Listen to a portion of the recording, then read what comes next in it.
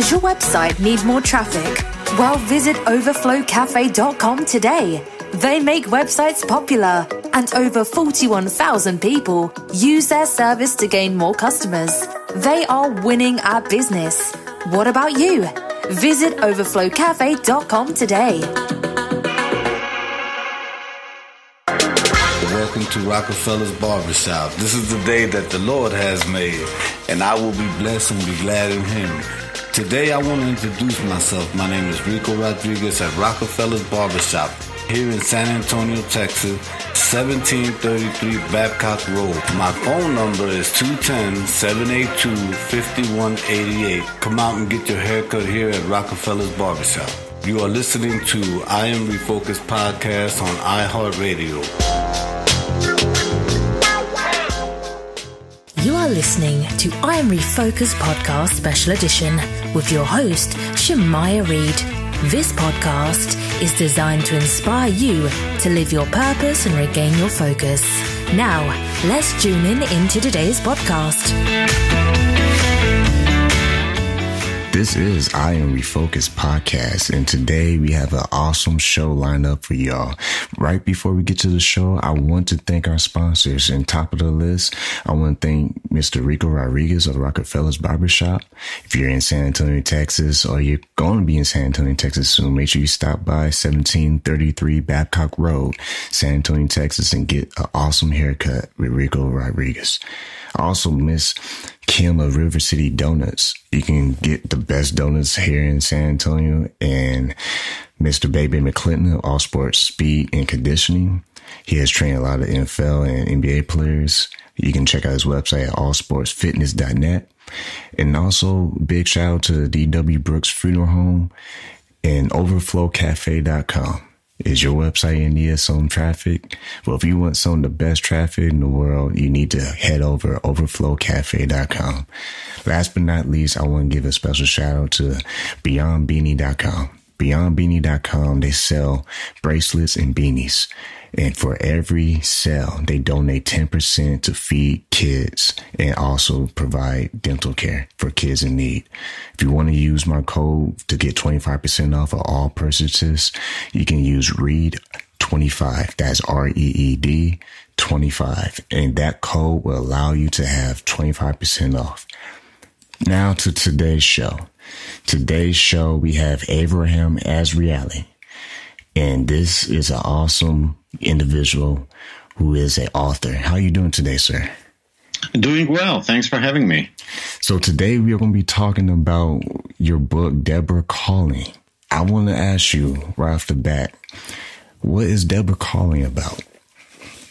Deborah Calling is a second novel in a series I'm writing for the publishing house HarperCollins. Mm-hmm. And it features really the first woman we know of to lead a nation in history. She's known as Deborah, and in the Bible she's known as Deborah the prophet or the prophetess. She was a judge and then a military leader and the religious leader of the ancient Israelites. What I'm writing is a fiction series, but it's based on her life and the history of that time. And how did that story in the Bible, how did it grab your interest? It's a fascinating little tidbits in the book of Judges. There is a very relatively short story about a woman named Deborah who appears as an adult. There is no information about her childhood or her ancestry or family. She appears as an adult, and the story says, well, at that time, Deborah was a judge and the mother of Israel. And she goes on to fight a liberation war against the Canaanites, who at the time were controlling and oppressing the Israelites, and wins that war, together with her chief of the military, a man named Barak ben Avinoam, son of Avinoam. And he, other than sharing a name with our last president, Barak, he was her deputy. So this is a very unusual story in the Bible, a woman who is not only a judge and a prophet, but also a military leader. Made me very curious. How could a woman at that time, when men controlled everything and women were not much more than slaves and livestock almost, how could a woman rise to that kind of a powerful position? It's a very curious riddle. And my story tries to solve that by presenting her, adventurous youth as I imagine it. And how does the story of Deborah, how is it relevant to our time in modern society? That's a fascinating aspect of this story, because today's world is very diverse in terms of how women are being treated. We live in the U.S., at least I live in the U.S., and here women have freedom and equality to a large extent, not completely. There are still areas in which women are not offered the same opportunity as men, but they're free. The interesting thing and the sad thing is that large parts of the world are still stuck in biblical time, where women have no rights or very little rights. They're oppressed. They're sold and bought just as livestock. If you look at parts of, most parts of the Middle East, large parts of Africa, even in the Far East, women have very little rights. So what's interesting is that some parts of the world, the Western world, we have tremendous changes. And some parts of the world are not very different than the times of Deborah in biblical times, about 3,200 years ago. What was the most surprising thing that you learned while you was writing this book? The more research I was doing, the more I learned how people in ancient time were very similar to us. And it's hard to grasp at first because we have, iPhones and cars and planes. Life is very different today in terms of technology. Mm-hmm. But the people themselves, if you not only read the Bible, but also read the great archaeological books that I've been reading since I started working on this series, you discover that people had the same passions, the same feelings to a large extent. And even though they didn't have the technology necessarily, they did have luxury. And there was a class system similar to today. There were people who were very rich. They lived in palaces. They had, servants and slaves. Mm-hmm. And there were the masses of poor people who were basically struggling to survive. And you see a lot of this in archaeological digs that unearth the physical remnants of ancient life. What was the hardest scene that you had to write while using the process?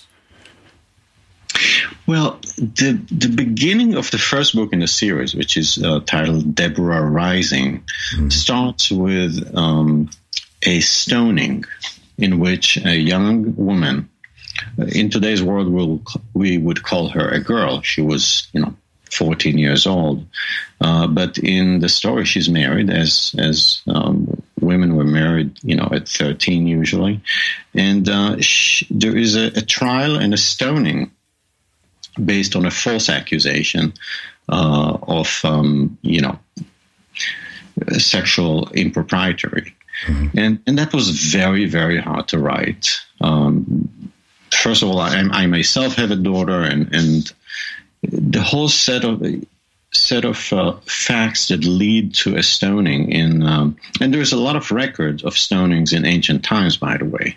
It's a terrible way to kill a person. If there is a difference, it's very cruel and very painful and humiliating.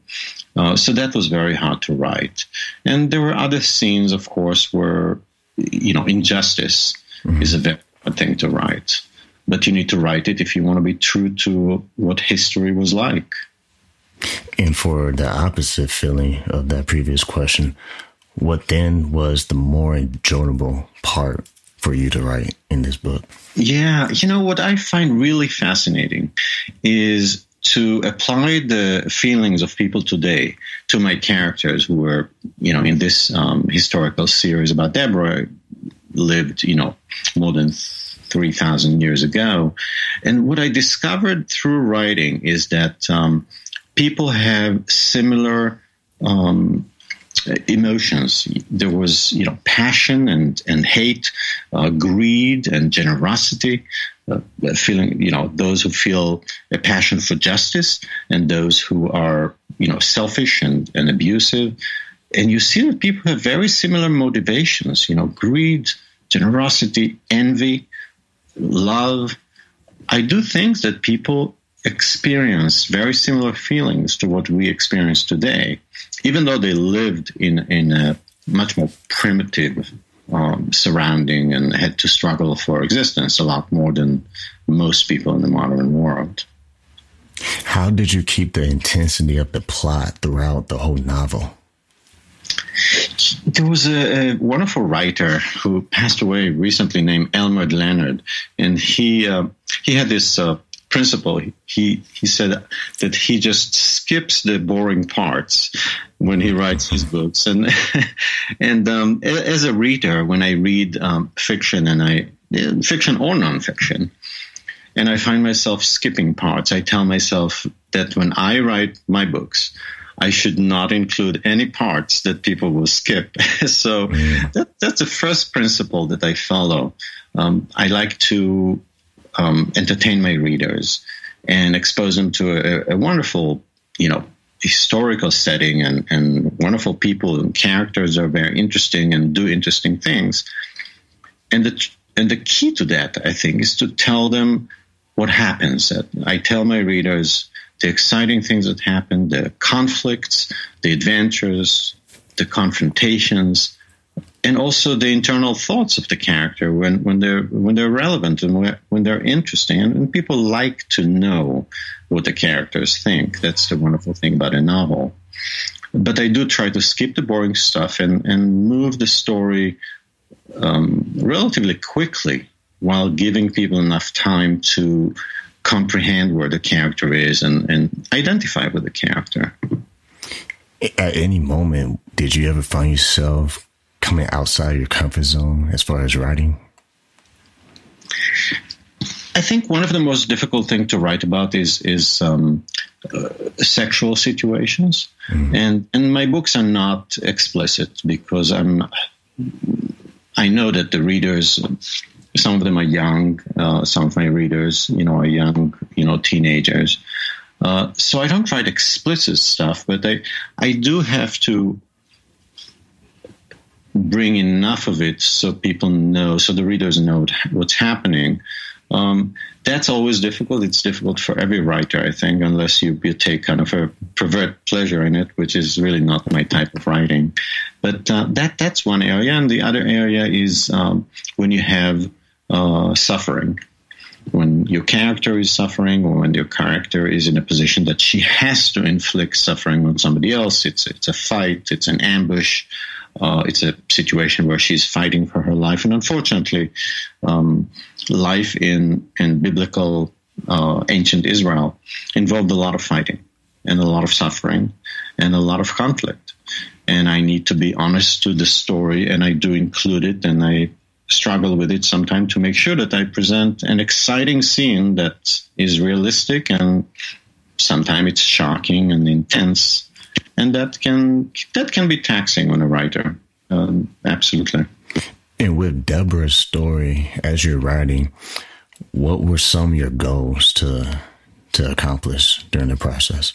My most intense and passionate goal in this series is really to do justice to this incredible woman who is not very well discussed in neither in religious circle or in biblical circles, because the world of religion is mostly controlled by men, even today. The main religions are completely controlled by men, and therefore a woman like this, who is really unique in the Bible, a woman who reached the top and became the leader, is really not discussed very much. So my first goal, and feeling pretty good about how it's coming about in the series, is to show her for who she really was, in my opinion. Extraordinary young woman who suffered a lot and had to overcome tremendous challenges and difficulties, which I believe really crystallized her strengths and honed her skills and made her resilient and strong to such an extreme that she was able to rise to the top of her nation and become the leader of the nation as a woman. So that's really my main passion in this novel series. And so far, I think it's been going pretty well. And also with the Deborah Rising series, do you see in the near future any more novels coming out? Yes, in fact, I just submitted the third novel in the series to the publisher. So 2 novels are out, Deborah Rising, which is the first novel, and Deborah Calling, which is the new novel that came out recently. And I finished the manuscript of the third and submitted it to the publisher, and there may be more. It's a fascinating story, and I've been hearing wonderful things from readers. Readers send me emails and post reviews on different websites. So there is a very positive response from the readers, and I would love to continue this relationship with my readers, and it may very well be continuing Deborah's stories through her rise to power. And where can people find the series of Deborah Rising? Well, both of the books, Deborah Rising and Deborah Calling, are available on most outlets, of course, on Amazon, both as paperback and ebook, as well as on the Barnes & Noble outlets and Google Play, on iTunes, as an ebook, of course, and in bookstores. If it's not on the shelf, it can be ordered pretty much everywhere. And I want to touch in on your personal life. If you guys are now just tuning in, we are talking to Azrieli, Mr. Azrieli, first name Avraham. So, sir, I read in your Bible that you grew up in Israel. Tell us, how was childhood like for you? I grew up in a fascinating time in Israel. I was born in 1962. Very difficult time in Israel, very tiny borders, and a lot of violence from the Arab nations around.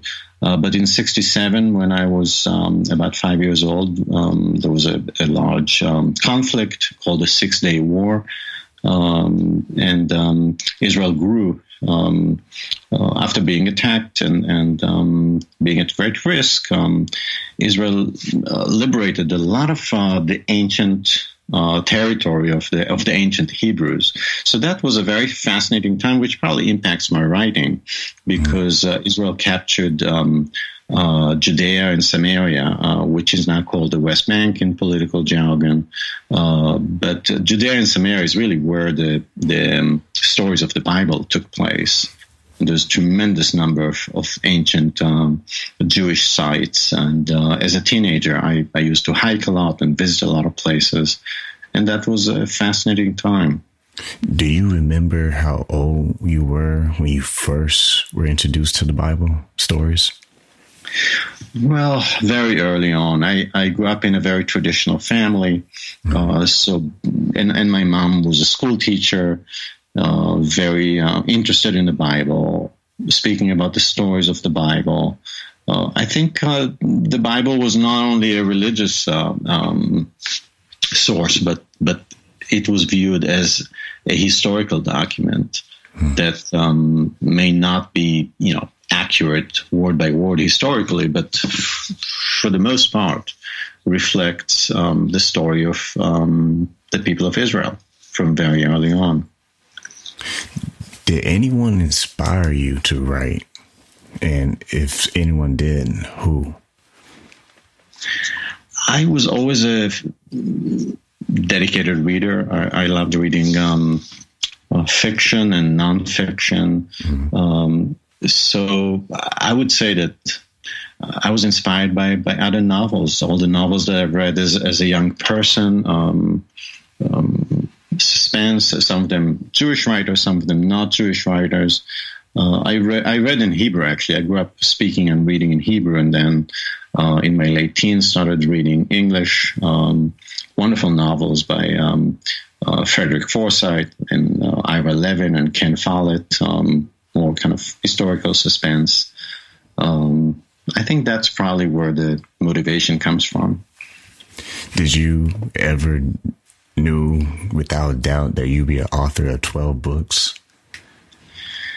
No.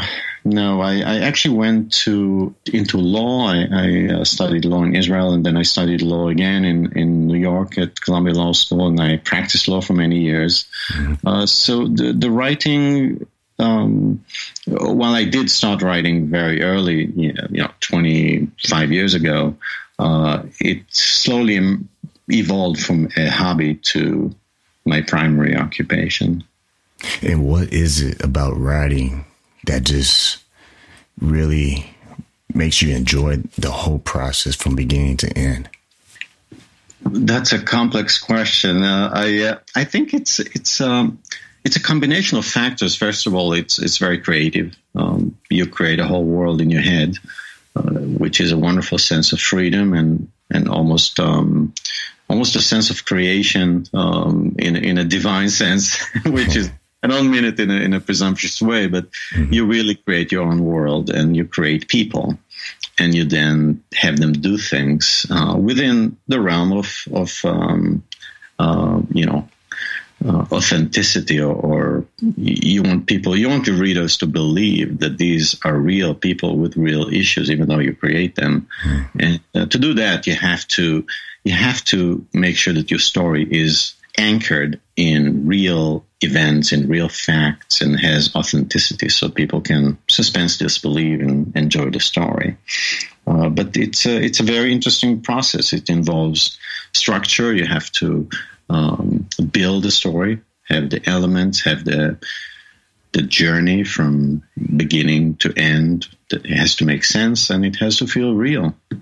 I enjoy it tremendously. And with our listeners, say there's authors out there, maybe they're working on our first book. What's some words of wisdom that you would give to someone who's just starting out, building their first book? I think the best advice I ever got was to write. Just write.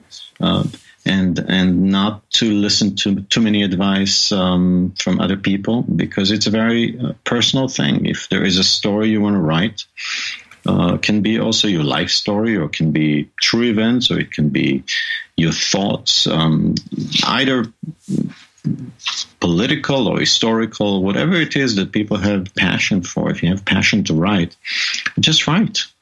And the writing has its own energy and its own evolution. Writing becomes better the more you write. I think that's the best advice. If you want to write. Once you feel that it's as good as you can ever make it, then you can show it to other people. And even then, you shouldn't listen to advice too much, because it's such a personal form of art. I like that. And as a father and a husband, do they have a special book that you wrote that they call their favorite, or do they like all of them? Oh, my kids, the older one, I have 4, and the older 2 have read, I think, most or all of my books. And I don't know if they have a favorite, but they make fun of me for some of the stuff that I write, and they enjoy it, and they recommend it to their friends, which is really the best compliments. That's how I know that they really enjoy it. But yes, they read my books, and my wife is really the first reader, and she's a very good reader, very critical. She's herself highly educated and insightful. So that's tremendous help. And yes, it's a family enterprise in that respect. I'd like to ask this question. This is a very popular question we ask all of our guests. How do you define success for you? It's a very good question, and it's a very individual question. For me, success is a process. I think you start with with the first goal. And that's something I learned from running. I used to run long distance, and I still try, though it's getting harder with age. But and again, that's an advice that's good for writing as well, is to set modest goals. And if you set modest goals, then that's a success. For me, success was to write a really good book, and it took me many, many years until I was happy with my earlier books. And then, if you're a normal person, you would have ambitions. You want to, do better, succeed more, have more readers. But I feel that every day that I write is a success. So in that respect, I feel blessed. I like that. There's also one thing in your Bible that was very interesting. You served as a intelligence officer. Can you tell us a little bit about that? That was a long time ago. And, I was very young. In Israel, there is a mandatory military service when you finish high school at 18. Unlike here, where you go to college or get a job, in Israel, you have to go into the army and you have to serve. And I did my duty. And some of it was interesting. Some of it was kind of routine military work, but it was many years ago. And I feel blessed that I live in a country now that does not have mandatory military service and is a safe country. But in Israel, there is a tremendous existential risk continuously, even today. So it was a necessary thing, and I'm glad I did it, and I'm glad it's far behind me. And with having the passion for writing, did you ever create a journal by any chance, or have a quiet time where you just wrote about life? I don't really write about myself. Some writers find it to be a wonderful outlet. A writer that I admire greatly is Herman Wouk, W-O-U-K. He wrote tremendous books, and he still writes. He's actually 101 years old, and he published a new book last year, which is incredible. But he has, from what I've read, he has written a journal every day, and he believes it's a good thing to do. For me, it never been a need, and I have never really kept a journal, so no. And going a little bit back to the Bible, how has faith, if it has, how has it impacted your journey? I was raised in a very devout family, and I have since then I've gone to different places in terms of my view about faith and about religion. And I think faith, if you look at faith as the search for existential answers, then it's a necessary element for every thinking person. You always have those questions. Why are we here? What is the purpose? How we can live a good life? What is the meaning of a good life? And what happens next? Those are existential questions that every religion tries to answer. And there are probably hundreds, if not thousands, over the history of men and women, various answers and theories about it. The way I look at it is part of making a story. I think each one of us have to make a story for ourselves of who we are and are we good or bad and where we're going. And in that respect, I think faith, however you call it, faith, religion, those are the answers that each one of us finds. And I'm no different than you and everybody else probably in that respect. That's a very well put answer. Well, how can people stay in contact with you? How can they support your work and find you on online? Well, obviously, the most wonderful feeling is when people buy my books and read them and reach out to me.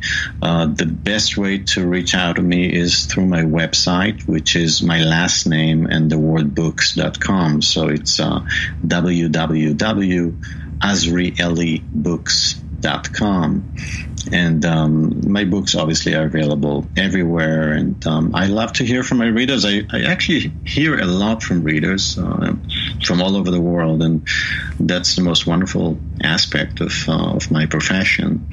And I have tremendous excitement for this series, Deborah Rising. I feel that it's tremendously meaningful for a lot of people. So, yeah, I would love to hear from readers, and they can reach me through my website. And before we close this program, we are talking to Avraham Azrieli. Sir, would you like to give anyone a shout out?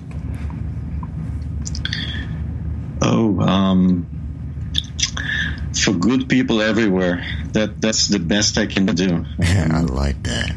I think we live in a very troubled world. A lot of suffering around, a lot of injustice. And I'd like to give a shout to good people everywhere, especially to the kids who marched last weekend. I think that was a tremendous phenomena of passion. And I hope young people grow more and more passionate about making the world better.